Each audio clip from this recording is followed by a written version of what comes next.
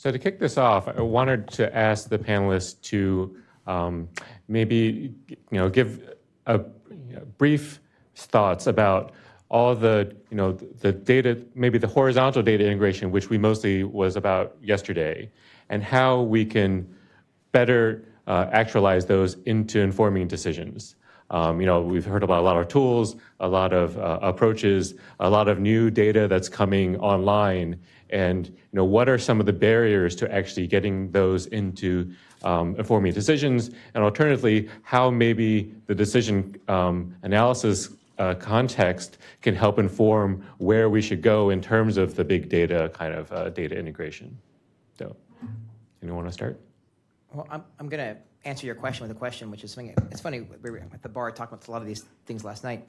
One thing I've been surprised by is the extent to which policymakers, well, a lot of the people who do the kind of work that we do don't engage with policymakers. I was recently invited to a policy conference.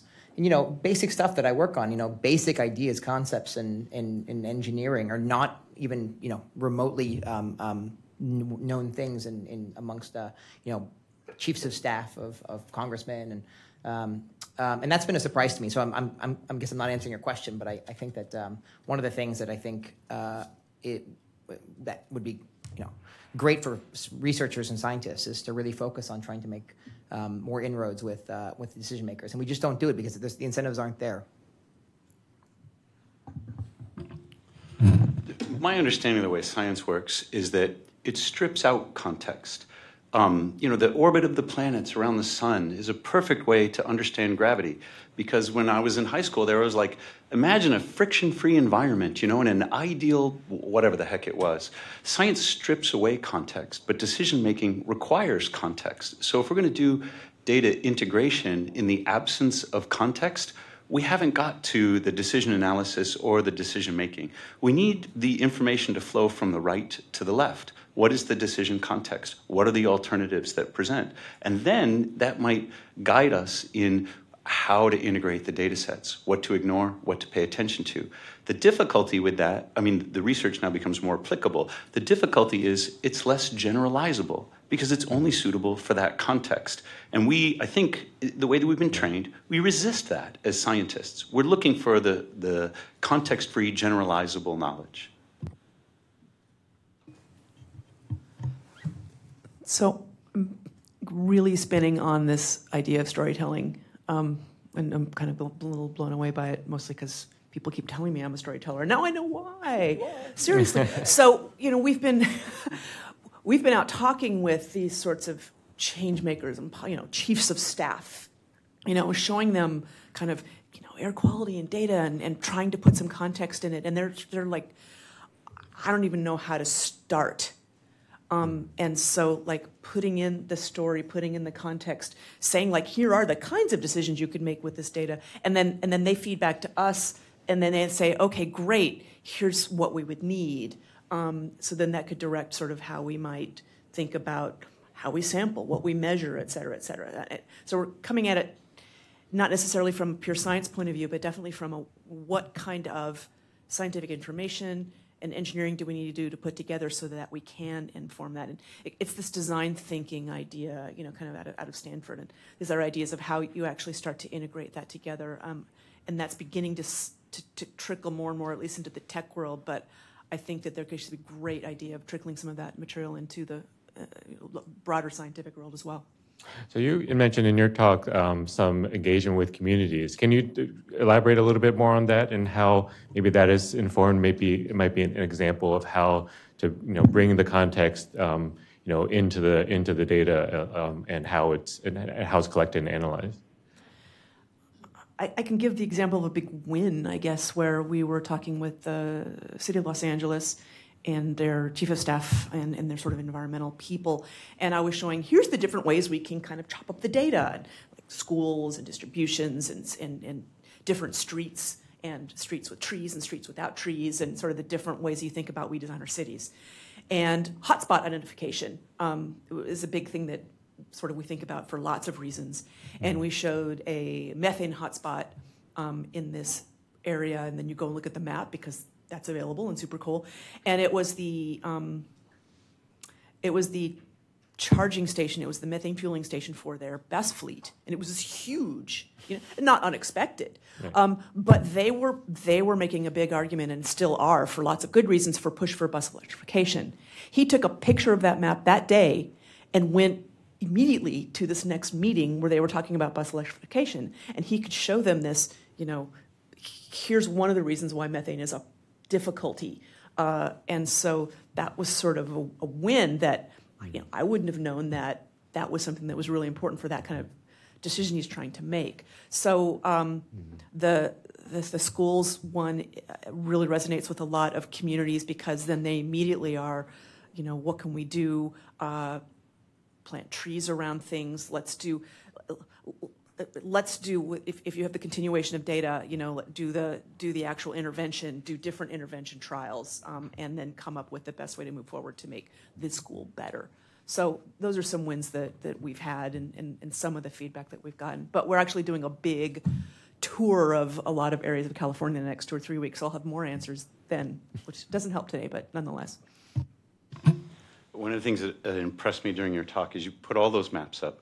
And anyone who sees a map, like they're looking for the "you are here." They're relating to the map, like where am I, or what does it have to do with me? When you told the story of being in your car and turning on the air conditioning, the people who were like on their laptops and checking their email, like, wait a minute, what? What was the button that she said? Did I do the recirc or the not? And immediately they related, like they're making it a story in their head, and they have a decision context that they. So you gave, the methane heat map. You gave him something that was emotionally salient that he could relate to right away and attempt to put into action. There's something really useful about that, but there's also the bias that people grab onto the emotionally salient aspect of whatever we show them, to the neglect of everything else, and they may make decisions based upon that salience that they later learn to regret.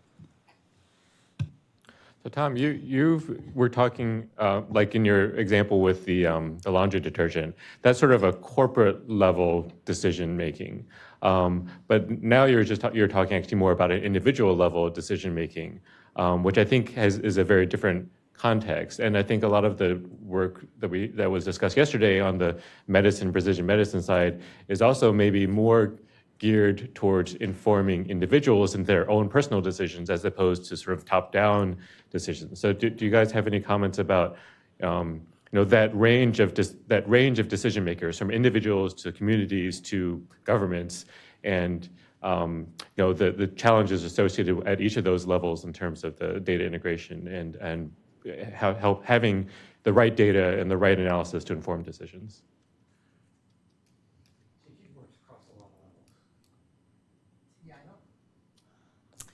I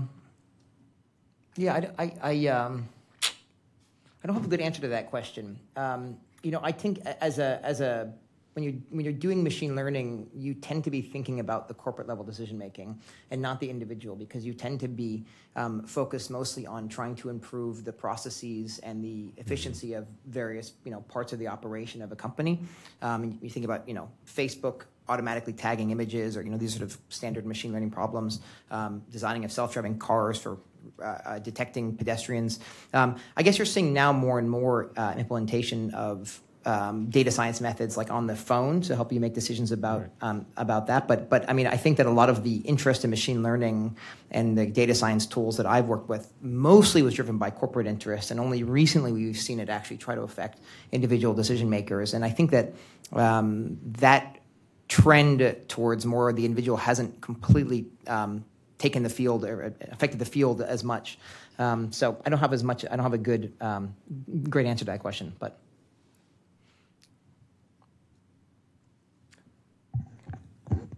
I'll just think out loud, because that's kind of what we're supposed to do, right? But I think that some of the machine learning and the tools and the sort of Internet of Things and whatnot helps support both contexts from the same sort of data set and the same inputs and things that you have to hand. So for instance, depending on if the New York Times did some really cool graphics analysis and visualization storytelling on that powder versus liquid thing, I would perhaps change how I purchased stuff. And so it's a matter of how you, again, I get back to the story, how you tell the story to the different sorts of places. Of course, the corporate decision-making is more likely to give the money to support, like getting the information you need to put together to make those decisions. And then it's a matter of like using that to reach different audiences. And I thought about that a lot with our data, because a person can see how they're going to move through the map and can have a tool that personally tells them, how do I not have an asthma attack today? At the same time, the city can use the tool to alter the way they're designing their So like city. on the Google Maps, they have like avoid highways, avoid tolls, avoid asthma attacks. Yeah, right? yeah. That's going to be a button soon on, well, I mean, yeah, we want the air quality information. I'd love to have all kinds of information just as ubiquitous as GPS was, which used to be just a military tool, and, and now the traffic and weather apps, so. Maybe let me add one thing to following from what you said. I'm going to add one more comment to what I said, which is that initially we were working on in Flint, in this project in Flint, we were working on trying to provide a resident-focused app, and we wanted to do much more complicated things about sharing a lot of information about what we knew about various homes and residents and the water quality in different areas. We actually scaled that down dramatically to basically binaries, like, are you extremely risky or are you like moderately risky? And that was because of policy. Basically, public health officials just said you shouldn't share information with individuals. And that was sort of interesting to us. We thought, well, shouldn't more information be better? It seems like in the public health space, there's like this push against being totally open, and that sort of don't give people information to hang themselves with. And that was interesting for us. That was not the experience that I was expecting to have in this process. So, and in some sense, that's partly why I think we transitioned a lot of our efforts to this replacement program, which is, corporate level, sort of not corporate level, but it was a Flint City Council or Flint city officials that were making those decisions. I will tell you that after we did that, and we sort of spent all of our time talking to these policymakers or the decision makers, I got on the call with a professor at Kettering who lives in Flint, and I remember him saying to us, contractors came to his house and replaced his line, and he didn't know for months that he had a service line, we said to him, well, we looked up his house and we said, oh yeah, our model says it's an 82% or I don't remember, an 87% chance of having a lead service line. And he said, that would have been helpful to know because originally we thought maybe our neighbor didn't, and we thought we didn't, and we didn't take any action as a result of that. When we felt pretty bad about that. I mean, he didn't blame us for that, of course, but the sort of the trade-off between being concerned with the health issues or public health issues of revealing too much information versus what would be really useful for people to know. That was something that I don't think we managed that trade-off very well. And I don't think as a computer scientist, I don't really understand that issue. And it seemed very awkward to me. I'm really glad you asked the question. And it's taken me, 5 minutes of thinking about it and listening to Jake and Melissa to sort it out. The public health concerns that worry me the most, there are not the ones that I can directly trace to environmental exposures. It might be obesity, type 2 diabetes, heart disease, and all of the sort of non-infectious ailments. Right now, we're treating these from the bottom in medicine, patient by patient. Oh, here's your statins. Oh, here's your blood pressure medication. You should really probably drop 30 pounds. And every patient gets the same lecture. But now I'm thinking about this as a civil engineer. What's my responsibility? Melissa is driving around the highways. Who put those highways there? Jake is ripping out service lines. But who built that infrastructure? From the top down, we constrain the decisions that the individual has available to them. Mm-hmm. Then they may, if you believe in this hyper-rationality, they may have some sort of optimization within the choices that are presented to them. So it is the engineer, in a way, that has created this environment that is making us sick. The medical establishment really isn't well prepared to deal with what our cars and our highways and our infrastructure is causing us to adapt to. And I say adapt, but it's a maladaptation. Yeah. Exactly. Risha, did you still have some? Well, if I may, I just wanted to give a quick example of why I don't like averages. In a recent IRIS publication on an endocrine disruptor chemical, and the endpoint of interest was retained nipples in male offspring of mothers exposed. And I was amazed to see that there was a more than 3,000-fold increase in retained nipples. And for those of you who don't know mice, they have 10 when they have them all. And so how can you have a 3,000-fold increase? Well, they averaged the number of nipples in the control, where only a few male mice had any nipples. So on average, they had, I think, 0.01 nipples. And you get your more than 3,000-fold increase. You've got to be very careful. Those were the only data presented in that version of the document. So you had no idea what the control number was, no idea what the actual increase was. And clearly, there are also other ways, I know, to take averages besides assuming continuous values. A median would have been much better. But even there, you're going to get partial nipples at some point. I've also seen publications when I'm working on pathogen risks where, the threshold is 0.6 viruses, which I don't think are an effective unit. So averages have utility, and they can often solve some problems, but they aren't the answer to everything. And, yeah.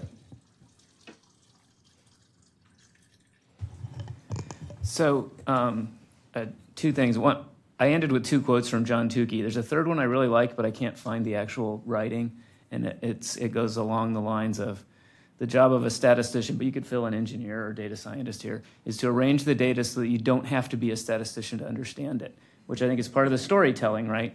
Now, if you Google, don't have to be a statistician to understand it, you find pages of quotes that say that. So that's just, I think the storytelling is critical, and I think that's important. The other thing I want to talk about is training people to live in the middle of this diagram. So I went to graduate school and engineering school. I've been teaching in schools of public health for 26 years. Public health students and engineering students are both very zealous. They're problem solvers. They want to change the world. They really build off of each other. But it would be great to get them talking to each other.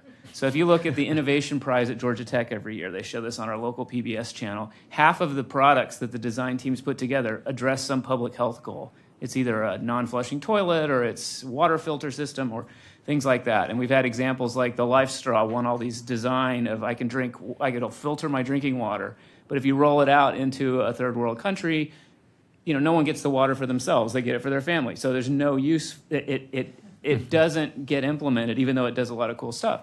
And I've been in seminars and remote sensing people talking about finding malaria from satellite maps and talking to the people who actually implement BedNet programs on the ground and talk to the communities. And they just don't talk to each other. They stop listening.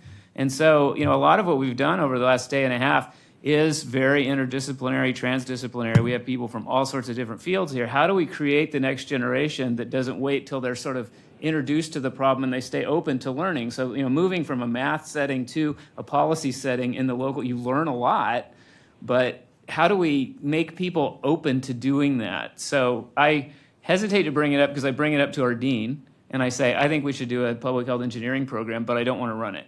And they can typically say, oh, that's a great idea. Why don't you set it up? But I do think there's a space here that we're not taking advantage of because the people we want to work on these problems in our fields need to recognize they don't know everything about it, and somebody else knows an important part that they don't, and it'd be great if the two of them learn to listen to each other. So I think training programs are, I'm saying the same thing over and over, but all three of you are coming in a zone where you're in that middle space, and I'd just be interested in your experiences, both sort of in training and your staff, and how do you pull people in and tell the stories across those? Most of us are staying at the Hotel Monaco if we're here from out of town. Okay, so you may have had the experience that I had. How many people took the stairs besides me? Okay, that's not like everybody. If we were in a different building, if we were in a newer hotel, we wouldn't even find stairs. They wouldn't have stairs. It would be like a fire escape. But in the Hotel Monaco, because it's older, the stairs are still kind of nice. This isn't architectural rather than a civil engineering feature, but it's the relationship between design and public health. Design creates certain affordances and constraints. And I love this idea of engineering and public health. There is a new NSF-funded sustainability research network. Anu Ramaswamy is the PI, and it's out of the University of Minnesota. And it is looking at this issue. So, maybe your dean is like, hey, you should write a $12 million proposal on that. I think there's room for a lot more work on the relationship between civil infrastructure and especially these non-infectious diseases. So a quick comment and follow-up to that. One of the things that has just happened here at the National Academies is the launch of a new initiative, which is the Environmental Health Matters Initiative, which is explicitly trying to bring together, for the first time, I think, in a very concerted way, bringing in the National Academy of Engineering to work with the board, the National Academy of Science and the National Academy of Medicine at this intersectional space. So we have this opportunity, the new NSF Center. There is growth in this space, so I think that's very encouraging. And sign me up for that, John. Yeah, I'll be back. not my signing up, but we'll get folks in the room are hearing that. I had a comment and maybe a bit of a question. We started the day talking about data science and data scientists, and when we started talking about data integration, we were talking about ontologies and data sets and platforms and interoperability of digital stuff. And we ended up today talking about storytelling. And I'm wondering, my first reaction to that, what are the implications of that? It kind of says to me that we are at a point where the human brain is just much, much better at data integration than anything that we've constructed yet, right? But the question is, and then, at the beginning of the day, we also talked about, well, we don't want to necessarily constrain ourselves to doing things the way humans do. We don't want to drive a car, with a computer the way a human drives a car. And I'm just wondering, as we are, we're certainly creating artificial intelligence that can tell stories, right? But I haven't heard that brought in, and I'm just wondering if anybody has ideas on ways of creating narratives from data that's a different thing, a very different thing than what we've been talking about in terms of data integration. It is an imparting of meaning.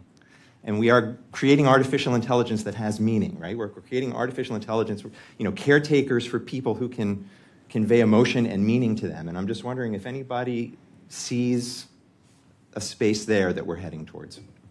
I want to answer that one because I think it's a really good point. And what I think is interesting about actually the particular transitions that have been happening in the machine learning community, and I think to a large extent this is why statisticians find machine learning to be kind of an awkward field. For those of you who don't know, there's a little bit of a debate about whether machine learning is actually just a subfield of statistics or vice versa. But the move towards a lot of the recent advances in AI and machine learning, which has been driven a lot by this thing called deep learning, which you may have heard of, has been actually away from narrative. And that's one of the challenges, I think, is that basically you build these models that essentially have zero narrative. They're amazing. They can detect humans. They can produce language, right? They can predict what the next word in a sentence is going to be, but they don't have any interpretability. And that's been a big challenge, and in some sense, it's pushing against actually the direction that you seem to be saying we should go in. So what I think you're going to see, and I mean, it's going to happen that in the next 5 or 10 years, things are going to become more black boxes, and we're going to have no idea what's going on, for better or worse. And then of course, the robots are going to kill us all. So. Somebody else's robot. Right. Well, that I think or do you have one last comment? I guess I just wanted to speak as someone that certainly knows a ton of academics but doesn't work in that field myself, that just making it clear that there are a variety of career choices for engineers and broadening sort of what they're exposed to in terms of like you can go out and be sort of a storyteller, or you can work in public health, or you can do these things. Just even knowledge of options, I think, might help with this sort of disconnect.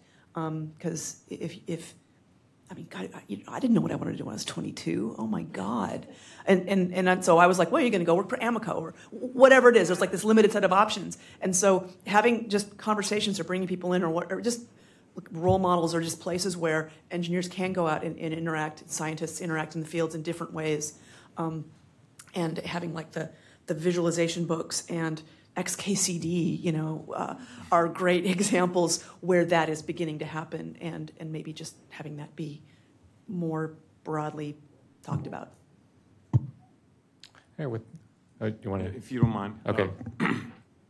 Sticking on this theme with storytelling, the data is meant to be unbiased. And I hand it to somebody who's supposed to make a decision from it. Good luck with that. Yeah. and that decision is inherently biased, political, if you will. For me to tell somebody the importance of my data, or here's what we can glean from it, and tell that narrative, tell that story, which requires to push that emotional point in somebody to say, you know what, something needs to be done. We really have to do this and not let it go to the back burner. That takes me away from being the scientist, supposed to be the unbiased scientist. And I feel like that will then put me into that political realm of, oh, don't listen to whatever he said from his group in his university because, well, he's inherently biased toward protecting people and things along those lines. Not poisoning them. Right. So I feel like there's a bridge that needs to be crossed. That bridge has to be crossed for us to get that message out. How can we do that and save our young careers as scientists? Perhaps that answer is not going to come out today, but here it is. I want to hear what Katya has to say. Well, Katya. Actually, because of that meeting, some of you might have missed AAAS. And AAAS, once a year, is a wonderful event that brings together 5,000 people to really have these kind of discussions with policymakers, with people from the press, from science museums, and others that deeply care, in many cases, about bringing good science to many, many people out there, to libraries, to, again, museum infrastructures are a great delivery mechanism. And yes, it takes you away from getting citation counts. You have to make that choice. But as an engineer, I'm totally happy to make that choice because I want whatever I do to have an impact. And so maybe don't recommend it to those which still need to get tenure. But as soon as you have that sign off, the box is checked, just go out, go into libraries, go work with them, go to museums, especially science museums, and work with them closely. They are welcoming you with open arms. And if you don't have much time, just go once a year to AAAS and run a panel or attend or provide input to panels. I think this is a wonderful and very effective way to impact a lot of decision making out there. Well, I will wear that badge proudly. Thank you. All right. We are going on to a general discussion. So if these are not directed at the panelists, then are these? I can make it general. Okay. So generally speaking, just it builds off the last question. Okay, Maybe yeah. it'll be a beautiful transition to our general discussion Sure. if I offer it as a friendly amendment. In the 1800s, the London Statistical Society was being founded.